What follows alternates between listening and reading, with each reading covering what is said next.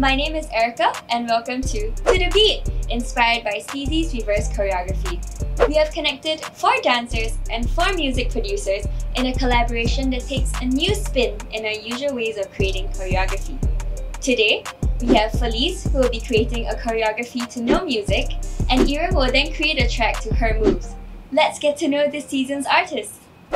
Mabuhay! I'm Felize Joves from Salle University, Manila, and I'm a current member of La Salle Dance Company, Folk. I have always loved dancing as a child. I remember joining various dance workshops, mostly related to hip-hop and street dancing, and was a part of dance groups back in grade school and high school. But it was only until I entered college where I could say that I have found my dance genre, which is Philippine folk dance. I have been receiving my formal training from our trainer, Mr. Peter Alcedo Jr. for 4 years now. I'm still a newbie in making choreographies, but when I do, I usually just freestyle, improvise, or combine steps from previous pieces I've already danced or dances that inspire me the most. But in terms of Philippine folk dances though, there are some steps that require a proper form. So even though I am freestyling, I still make sure that these steps are still appropriate or can be modified into a more contemporary version. Creating choreography without music felt a bit incomplete, mainly because for me, music is my blueprint in making choreographies, as music sets the mood, what your facial expressions should be, how big your movements should be. Those little rhythms, beats, it makes up for how you should move towards the piece or the whole choreography.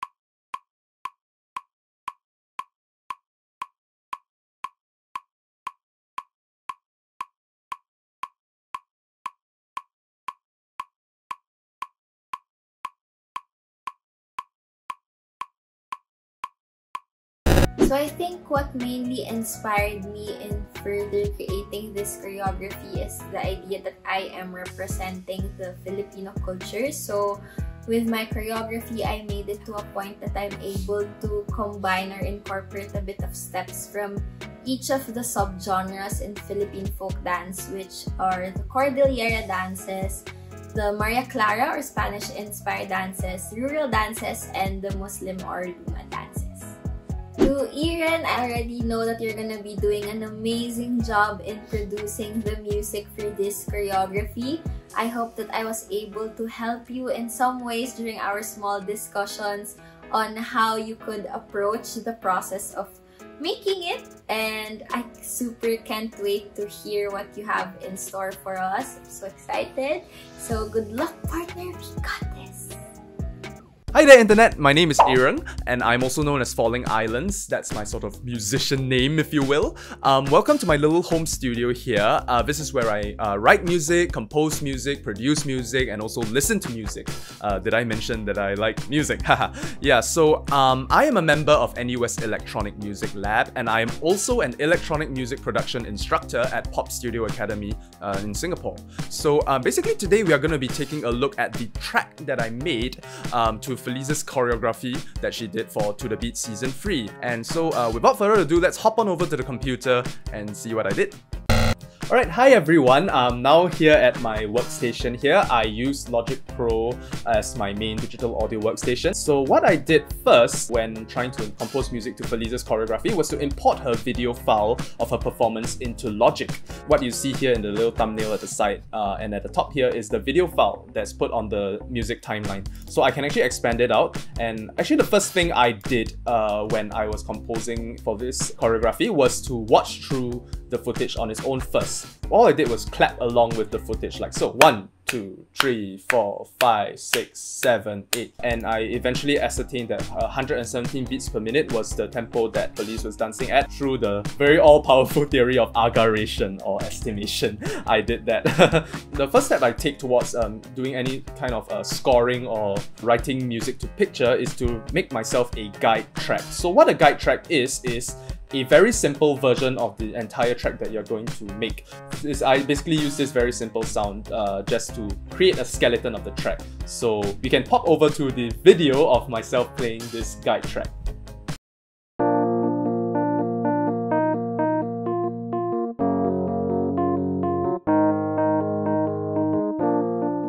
So the first instrument I added, and it was the bass pizzicato strings. So I really like to start with the bass pizzicato as it really grounds my track. It really gives my track a very solid foundation to build everything else upon. Then on top of this bass pizzicato, I also added this sub sound.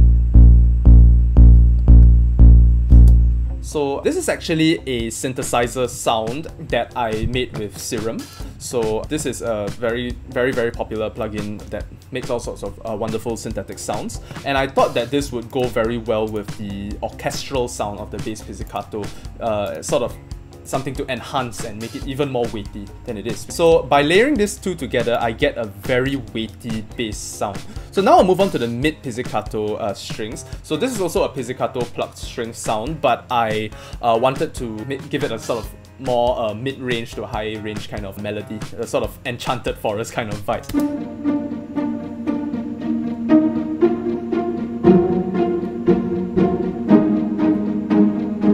So this is a slightly higher melody that follows along with the bass pizzicato parts that I've added. So next I'm going to go to this soft string spurs instrument. So what this is essentially acting like a solo instrument that plays a very prominent lead line on top of the pizzicato lines that I've already put down.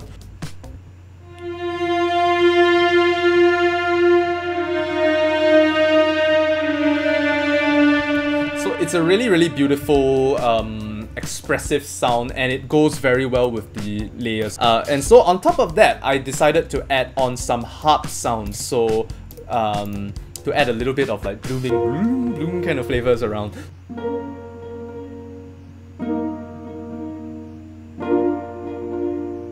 What this does is I already have a pretty full kind of orchestral sound.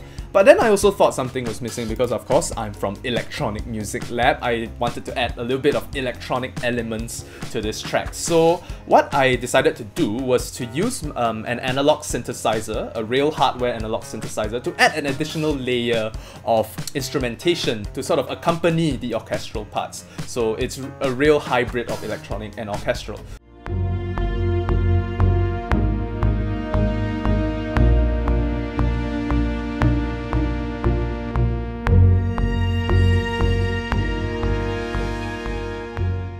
So I put in this basically a bit of a brassy, stringy kind of sound. Alright, so even though this is a synthetic sound overall, I feel like it adds a lot of character to the overall piece, the orchestral parts of the song, because it really fills in the gaps of empty space in between all the orchestral sounds with this very nice swelling textures. Alright, next we're going to go on to the flute.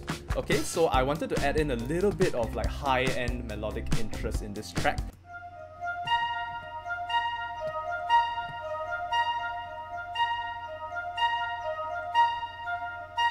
Yeah, you can sort of imagine like a panoramic movie shot of over like a valley as the sun rises, that kind of thing. That was the vibe I was going for with the flute. And of course, you probably heard already, I also added Celeste. So these are little bell-like These are little bell-like sounds that also play and that I timed along with Felize's kicks. And as you can tell, there's a little bit of a jingling kind of sound with the Celeste, so even though this is an acoustically recorded instrument, I added a little bit of electronic effects. Okay, so now moving on to the second to last instrument, I added this Serum preset, so I'm using Serum again. So what this is it's a little bit of a atmospheric electronic texture that I just added on top because I thought it was a nice touch to add some high-end sparkle on top of the flutes and celestes. So along with the flutes and celestes, they really add a lot of character to the high end of the track.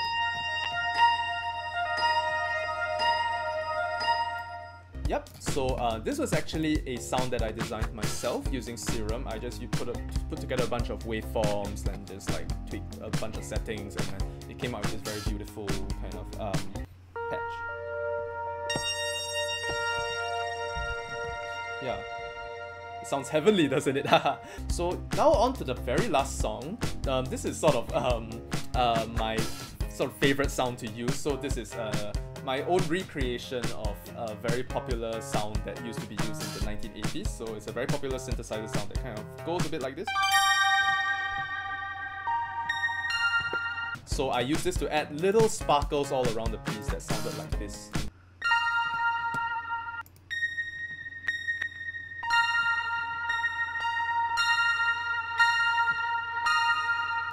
Yeah, so this is just some additional sparkles that go along with the beats. Alright, so that is basically it for the track. So I started with the guide track, then I essentially put in some very basic orchestral layers, then I added in some synthesizer layers and also some top-end flutes and celeste and all this kind of instrumentation, and the result is what you're about to hear.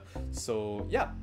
Alright, hi Felize. I really hope you enjoyed the track that I prepared for your choreography. It was really a beautiful dance to work with, and I'm really thankful for the opportunity to be able to work with you over the internet on this project. So, here we go.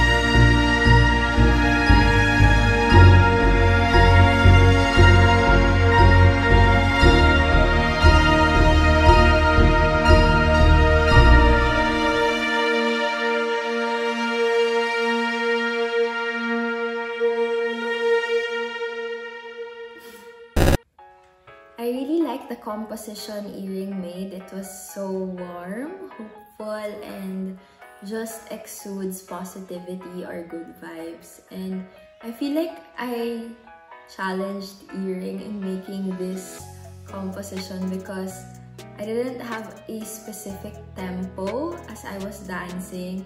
I was just casually counting in my head and freestyling the choreography that I did, but he was able to make a consistent beat if you were able to listen to it a while ago. And as I mentioned earlier, I really like how the starting beat was lively, but not too lively, allowing it to continuously build up. So as I was doing a new figure or a new movement, he was also adding a new instrument to the mix or a new beat.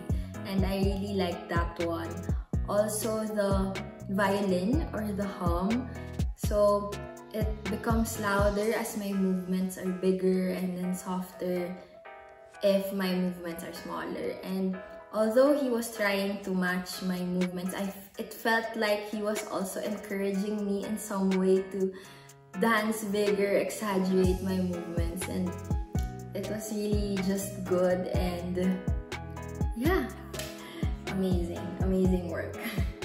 At least from my experience, it's already difficult enough to match your choreography or the context of the dance with the existing music. So what more here wherein you're instructed to dance, to know music at all. So it was really a learning experience. I was able to be more mindful of my body, my breathing, and my surroundings. And I think this activity just proves how art really is anywhere. It's just a matter of how you're gonna be interpreting your environment, the things around you. So I recommend this activity to all artists out there if you wish to challenge your creativity and you wish for new ideas to flow through you. Hi E-Reng! It was really such an honor for me to have worked with a great artist like you. Thank you so much for giving a new meaning to my choreography, and I hope that this will not be the last of our many collaborations in the future. Just kidding, but you know, maybe. I wish you well and good luck in your future endeavors. I'll always be here listening and supporting you, waiting for your new releases in your Spotify account. Everyone, please go follow him. Thank you so much again and stay safe. We hope you enjoyed this episode of To The Beat. If you like what you saw and heard today and want to follow our dancer or music producer, here are their socials. This episode wraps up this season of To The Beat. A big shout out to all our dancers and music producers who were involved in this season, including Adriel, Marco, E-Reng, Elena and Clint, Felize, Jackie, Isabel, and me. To The Beat was produced by NUS Center for the Arts as part of our ExxonMobil Campus Concerts series, or EMCC for short. If you enjoyed this series, remember to leave a comment, share with your friends, and stay tuned to EMCC's YouTube channel for more shows, performances, and collaborations. But for now, thank you for tuning in to this series. My name is Erica, and see you all again soon.